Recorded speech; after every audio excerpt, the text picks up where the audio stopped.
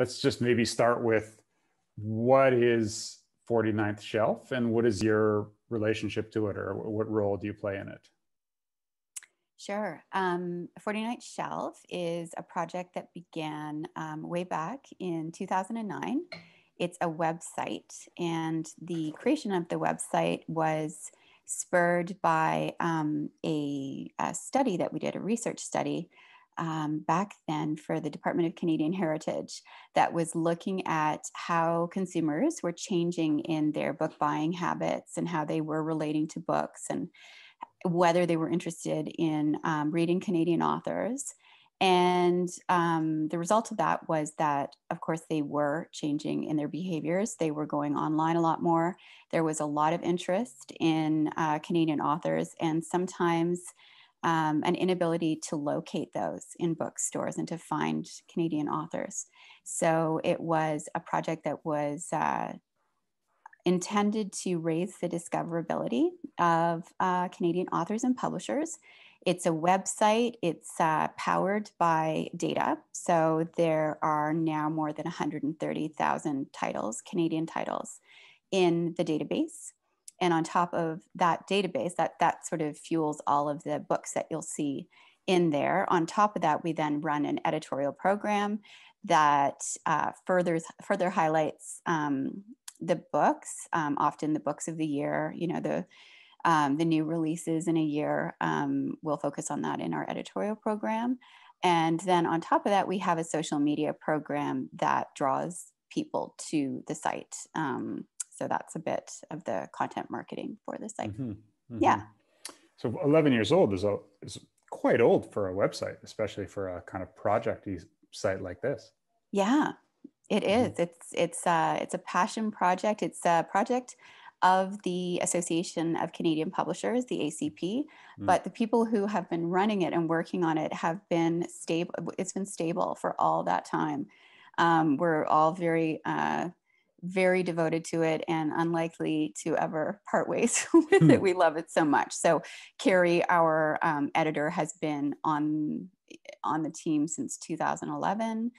I've been working with 49th Shelf since its inception, as well as my partner and husband, Craig. And our columnists have also been with us for years. Wow. Yeah. So I'm curious to learn a little bit more about the kind of editorial approach to the site. So as you say, you have like this database of books, but you also have, when I visit the homepage, you've got these little kind of buckets of like 9 fascinating new feminist books, or short story collections and this sort of thing. How do you take decisions around what gets featured and how long does it live on the site? And is there kind of an editorial calendar in that mode? Sure. Well, when I think of the homepage, it's a little bit of a smorgasbord, however you say that word. And we try to highlight different books, different kinds of publishers and themes through those little buckets that you were talking about at the front. And so we're organizing that way because different readers come to the site with different interests. And so we want to put as many little tantalizing nuggets on the site for them. And then hopefully they'll go to those spots of interest, but then along the way, they might be interested in something else. And then they'll find a book that way as well. We rotate the homepage every week. And when I think of the homepage this week, I'm trying to think, there are on that page that looks, it's sort of deceptive in terms of what it looks like, because you don't see all that much in terms of the buckets and the blog or whatever. But behind that is the fact that at least 40 publishers are currently represented on that homepage, this week's homepage. They are from all over Canada and from all sorts of presses, large and small. There are at least 200 authors that are on that webpage. Multiple genres, from short stories, memoirs, novels, poetry, design, kids. There are different themes. Right now there's feminism on there, as you mentioned, and we have a blog post up by our children's librarian right now about Orange Shirt Day, so helping teachers and librarians find books that would help them to teach on that kind of a day. We've got Indigenous works, books aimed at teachers and librarians. We've got booksellers picks, authors reading recommendations. So that homepage is created to try to help to spotlight all that in a kind of manageable way and an exciting way for consumers. Mm-hmm, mm-hmm. Mm-hmm. English Canada only, or is there a French? Yeah, English Canada only. Mm-hmm. Is that because the Publishers Association is English Canadian only? That's right. And Quebec has its own vehicles for spotlighting their own books as well. Do you get, I'm just curious, do you get pitched like media by publishers where people pitch you to feature their content on their homepage or on the blog or that sort of thing? Yeah, so that relates to the editorial calendar. So we create an annual editorial calendar, and then we make publishers aware of that editorial calendar several points during the year. And so we would, for example, we would say this month we're doing books by Newfoundland authors, or well, it's around Valentine's Day, so let's have books about great breakups or terrible breakups. New books by Indigenous authors.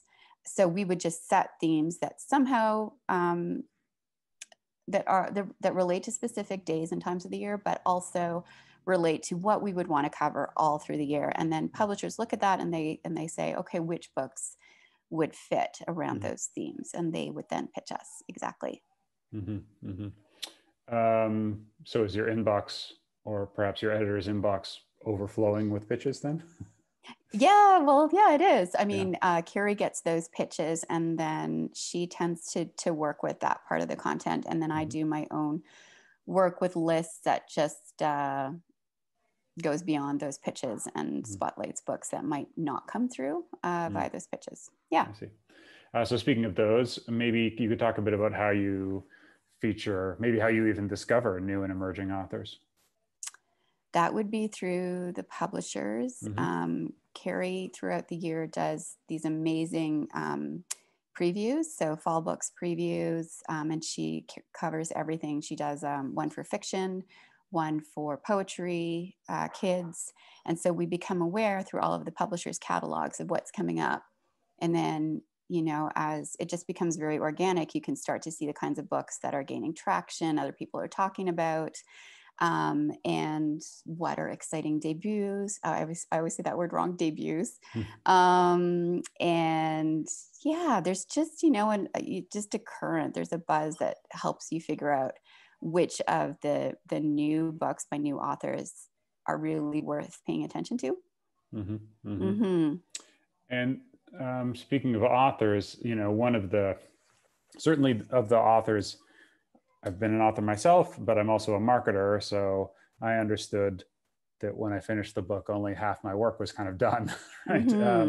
And so I wonder, you know, when you or your team has interactions with authors, you know, do you find that a lot of them are keen to market their books or are keen to contribute, or are they, I mean, I'm sure it's a whole breadth of authors who are just deeply uninterested in promoting their book because they didn't get into the work for that, and then authors who are super keen on promoting the book.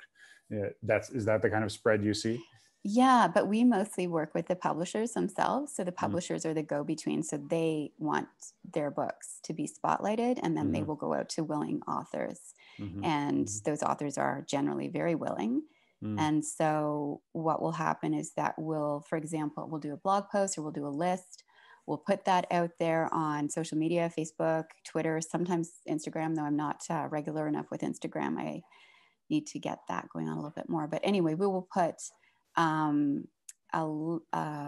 a mention up on there, like come to the site to see this. We'll tag all the publishers and the authors.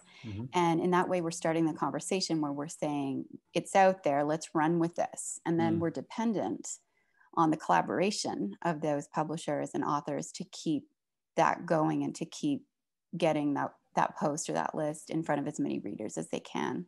And so that's where their self-promotion comes in and their interest comes in, because we function as a hub for various stakeholders around a book. And the more people run with it, the more readers get to see it. And on social, do you find that, I mean, I guess you would find that, I mean, for example, Twitter, which seems to be the home the home base of a lot of publishers and authors. I most often see the authors I'm aware are just good at Twitter. They're just excellent, native Twitter people sort of thing, right? And so I imagine you observe that there are authors who are super skilled and have a super engaged following, and then other authors who retweet something you put out and gets one sad little like or something. Yeah, definitely. But especially in a year like this year where it's so difficult for authors and publishers to reach their normal audiences because, there are no in-person festivals and the readings and everything that are so crucial for book success.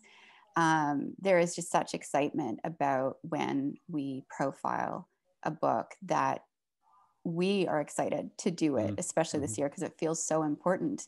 And then for them, when we put it on social media, they're also just so excited that this is a vehicle for them to gain awareness in a year where it's very difficult to do that for a lot of books. And so, it stimulates a very sort of excited and engaged collaboration effort this year. It's pretty exciting. So they're doing a lot of work for their own books for sure.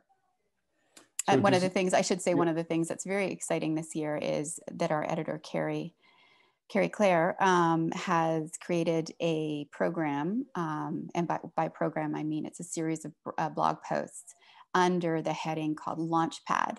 And this is specifically to address the fact that there are fewer launch events available to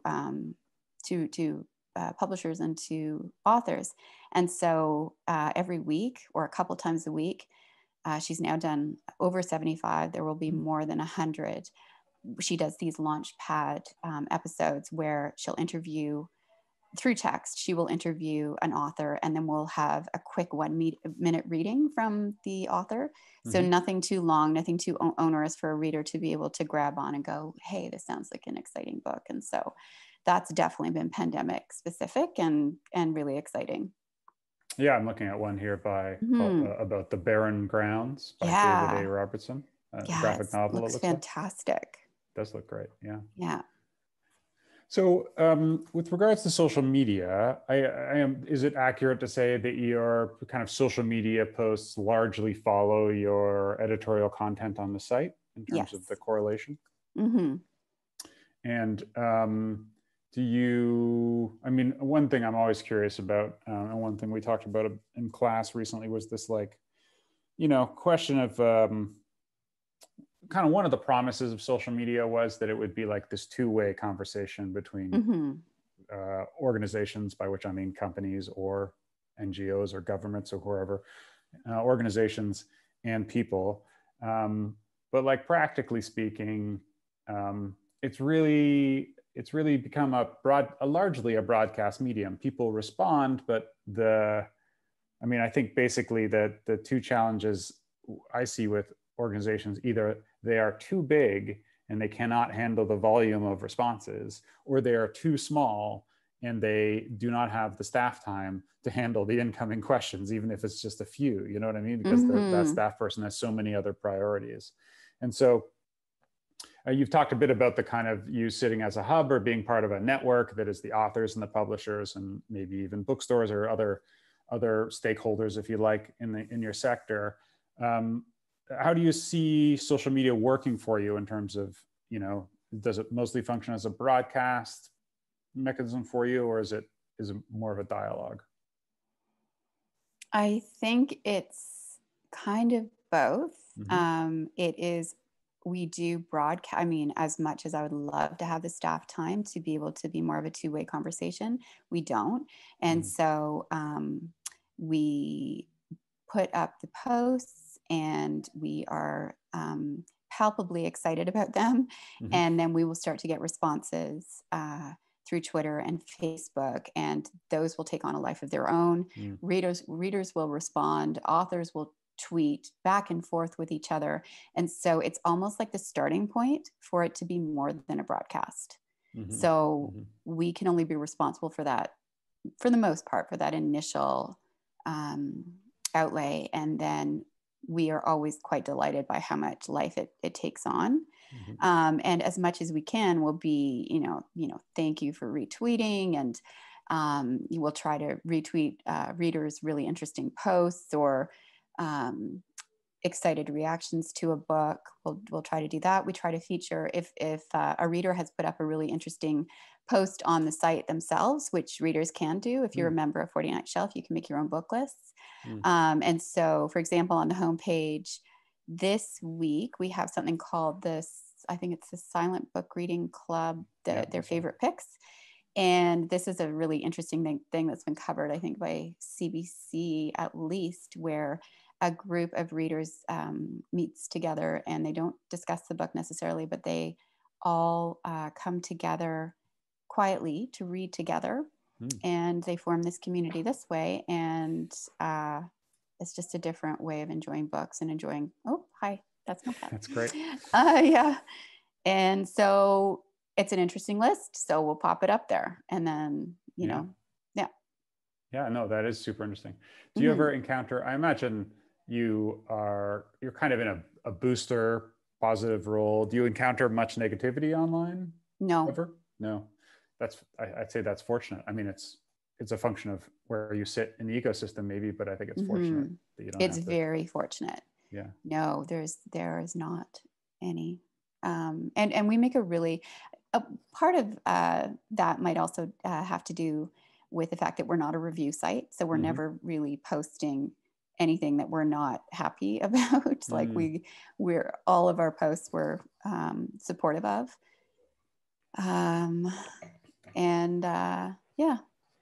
Yeah. I don't know why else, but we're just excited. And I think we've been doing it for long enough that people trust us and trust the voice. And we're not corporate and we're not canned. And everything that we pick to select is not a computer algorithm. It's our work.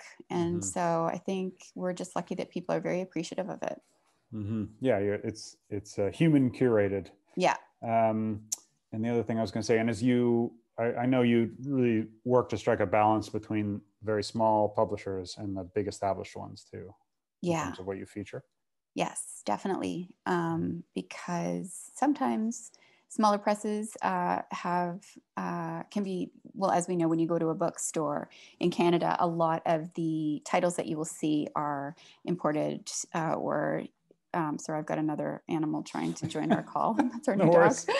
No worries. And so we have a mission to put the same amount of spotlight on small press books that are often just as good, but maybe have smaller marketing budgets. We want them to sit alongside on the exact same level playing field as the larger, multinational press books, or we think there's room for everyone, and that's part of our function, is to make that pretty clear to readers that these are just as exciting. An equal, a level playing field, as it were. And then maybe a question, a slightly meta question, but do you, and you may have no time for this too, but how do you think about promoting the site itself? Obviously the site is about promoting Canadian books, but like, would you do anything, or have you done things in the past in terms of promoting the site overall? What have we done? Well, part of the answer to that is that that first of all, it's content marketing. It's the good content that we put out there that then ripples out in different ways that are hard to measure. So many different ways that people can become aware of 49th Shelf, whether it's just because we focused on a specific category of book, or there are just a lot of different ways that people can become aware of the site. But we also do partnerships sometimes with programs that have large audiences of their own. So the Giller Prize, for example. We also partner with the Governor General's Literary Awards to shine a light on those programs and the shortlisted authors. And so at specific points in the year, we kind of get to piggyback on their audiences as well. So, and vice versa. Mm-hmm. Mm-hmm. Yeah. Mm-hmm. Yeah. I feel like when talking to small business or smaller charities and nonprofit organizations, I feel like an opportunity they often overlook or don't sufficiently kind of optimize for are those partnership opportunities Mm-hmm. where they can, access a new audience or reach an existing audience through a new channel or in a new Mm-hmm. way that they otherwise wouldn't. And Yeah. so both those, the just in case anybody doesn't know, the Giller is another very, very prominent, the most prominent, would you say? Is the Giller the biggest award, or is the Governor General's the biggest award, or how do you think about those? Writers Trust is also very exciting, Okay. and in many cycles, writers love the Writers Trust. Mm. It's I think it's got the most mainstream prominence, Mm-hmm. I would say, maybe, Mm-hmm. in a way that Canada Reads reached a very large proportion of readers. Mm. I think Giller still has that kind of cachet, but Governor General's is still really big. Writers Trust is really big, and Mm. there are regional programs and genre-specific programs that we also highlight, whether it's mystery or, the Trillium Mm-hmm. Awards for Ontario, BC Book Prizes. We are equal opportunity in terms of, just celebrating everyone else's celebrations of their own specific book area. Yeah. Okay. Well, that's terrific. Is there anything else I should have asked, or anything else you wanted to highlight that I didn't get to? Hmm. Um, I don't think so. I could go on and on about 49 Shelf. I really Yeah. could. Like, Yeah. I think that's part of its success is it's not um, as methodologically sound, Mm. maybe, as Mm-hmm. some enterprises. And we have a Mm-hmm. smaller staff, but it's just been around for long enough. And the people who work on it are so passionate Mm-hmm. that it just keeps going and getting better. And it steadily grows its audience. And I think there's something magical about that can't be canned into a proper, guidebook for how you Mm. do marketing or promotion. You've Mm-hmm. got to have that authenticity and that excitement. Yeah. Passion and tenacity, it sounds like. Mm-hmm. Yeah. Well, that's terrific. Thank you very much for talking to me and our class today. They'll really appreciate this insight from the industry.